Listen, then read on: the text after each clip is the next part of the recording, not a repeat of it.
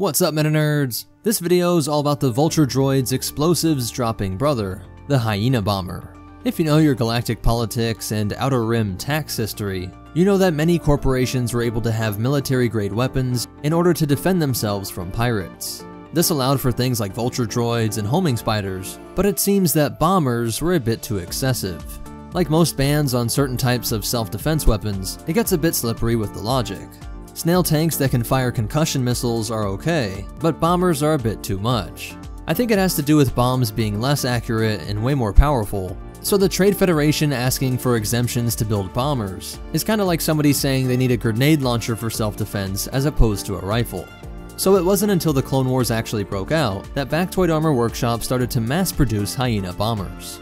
At a cost of only 23,000 credits, it was only 3 grand more than its Vulture predecessor, and around 6 times cheaper than the bombers used by the Republic, like the Y-Wing. This is one of the best examples of how much more efficient the Geonosian builders were, as it packs in so much more than the Republic manufacturers. Just start with its armament, which includes 4 light laser cannons, and a diverse payload of 6 proton torpedoes, 6 concussion missiles, and 4 proton bombs. It's carrying all of that at once, and I know it's not fair to directly compare it to the Y-Wing, a ship that was also meant to function as a long-range, hyperdrive-equipped heavy starfighter, but my point is that the Hyena is an expression of CIS military philosophy.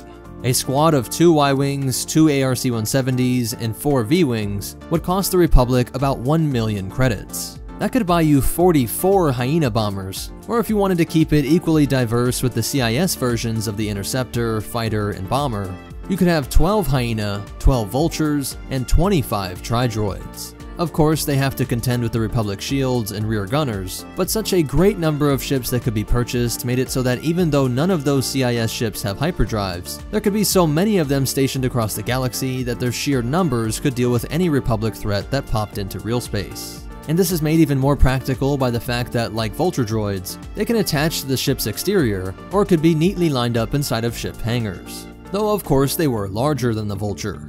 At a length of 12.5 meters or 41 feet, it was nearly twice the length of the Vulture droid, and the exact same size as the X-Wing. But it wasn't much taller, just an Ewok more than its predecessor, with a height of 3.1 meters or 10 feet. Despite this greater overall size and substantial payload, it was still relatively fast. Just 30 km per hour less than the Vulture, with a top atmospheric speed of 1,150 km per hour or 715 miles per hour, making it faster than the Y-Wing and TIE Bomber. So despite their size, they are still quick and agile, seen here being able to dodge turbo lasers and weave in between the bridges of the Venator. Moments like this show us just how powerful the Hyena is, with its proton bombs being able to blow through the Venator's hull. In other times we see that even when shot down, the resulting explosion upon impact is strong enough for these Hyenas to take out the sturdy legs of an ATTE. But it also has a great AI system. While the precise bombing coordinates would often be directly entered by CIS personnel, if it needed to, it could determine on its own the best target to drop its payload on, and which enemy starfighters it needed to engage with its laser cannons. This level of autonomy is something seen in most CIS fighters, but greater than most droid vehicles. As for loading this thing up, it appears to be done manually by B1 battle droids. Each of the head units acts as an ordnance pod, with the top section of the main head containing the droid brain and iconic red photoreceptors. I'd assume that this loading could have also been done by some other purpose-made loading machine, but you can see that when resupplying, it can split the wing. Breaking about midway and then separating into a wider 4-legged stance, it becomes sturdier and low enough for the B1 to insert the proton bombs. When they weren't being loaded, they could stand straight up just like a Vulture droid, saving you some hangar space by not being so wide. Vultures can hang like bats from the ceilings of things like the Lucrehulk, so although we never see this, I do wonder if the Hyena could do this too. When it was time for them to deploy, a droid would activate them upon the orders of a CIS commander.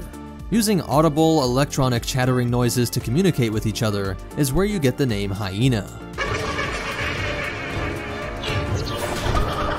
Droids speaking to each other via vocoders is actually pretty common with the CIS, having tactical droids speaking orders to HMP droid gunships, with it replying back audibly. The army will follow. Leave no survivors. Go by your command. And so we see that starfighters are speaking to each other as well. We even see that a T-Series can speak directly to a Hyena while it's in combat in order to modify its previous orders. Calculate your flight path to terminate in the main hangar. This, combined with an ability of the head unit to lift and move independently from the body, allowed it to survey its surroundings and then chatter the location of new routes and enemies to its squad mates. The first time the bomber was used against the Republic was during the Battle of Faline. Here, they destroyed all of the Republic's unsuspecting forces. That same year, they nearly crashed into the Republic's cloak ship, on their way to trying to bomb out Senator Organa on Christophsis. Later, during the Battle of Ryloth, we saw how devastating they can be against a large village. Just a handful of them were able to set this Twi'lek village up in flames in just a matter of seconds. Shortly after that, we got to see the hyenas nearly kill Mace Windu, but also see just how gangster Wat Tambor was. We will all perish for the glory of the Separatist Alliance. And then some were allowed to be commanded by the droid assassin Helios 3D. This IG series droid had his capital ship boarded by Anakin and Obi-Wan, forcing him to transfer his consciousness into a B-1 in order to escape. And speaking of droid consciousness, I wanted to know your guys' opinion on the sense of self that a hyena might possess. We see that a crashed HMP was able to push through and make one last shot, and we see something similar with a hyena during the space battle of Sullust. After given the order to take out Ventress, a damaged hyena bomber tries to fight through its malfunctions and suicide bomb her position. We mentioned earlier that starfighter droids have a somewhat robust AI, so do you think that this is evidence that there is an I in there that wants to complete this mission, or is it just following orders? After Ventress survived, the fight continues on Dathomir, where we see the hyenas being used first to soften up the witch's defenses before land units are sent in. And the final time we see them is on Scipio. A surprise attack destroyed C-70s and LA-ATs with ease, and then they later engaged the Republic's response team that came to rescue Padme. This engagement on Scipio shows the best and worst parts of the hyena, with its payload being devastating, but its lack of shields making it easy to pick off with the Z-95 headhunters and other Republic ships. Once Vader cut down the CIS leadership, it is believed that all of the hyena droids died with the Separatist movement. But we know that Vulture droids were used in great numbers by anti-Imperial forces, most notably on Umbara. So I suspect that some hyenas are out there somewhere in the galaxy, laughing about the fall of the Republic. So that's it for its history, but you definitely want to hear these cool facts and behind the scenes stuff.